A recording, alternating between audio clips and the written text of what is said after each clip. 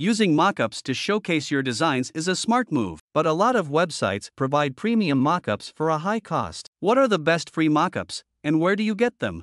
This guy named Andrew created a website with premium mockups, from branding and packaging to apparel and electronics, and providing it for no cost. In this video, we are going to explore his website, and I will teach you how to use premium mockups for your branding. Let's get started. Freebies.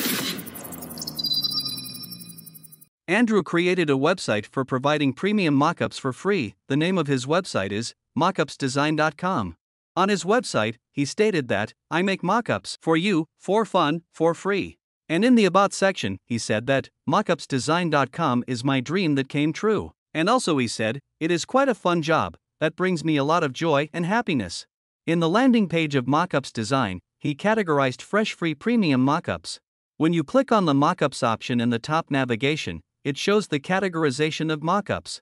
The categories are free premium mockups, free simple mockups, and free scene creator. To download a premium mockup for free, I am going to click on the option of free premium mockups. I am in need of devices mockup. For that, select More option from sub-navigation and click the Devices option. From this section you can download any mockups you are in need of. I am going to download MacBook Air mockup. Now click the download button, which is in the bottom of the page, and your download should start in about few seconds. Once the download is completed, open the downloaded zip file. Inside the folder, you will be having one license document, 5 images, and 5 Adobe Photoshop document files. Open all the image files, and check which mockup image is looking good. Here I am going to open the third PSD file in Adobe Photoshop.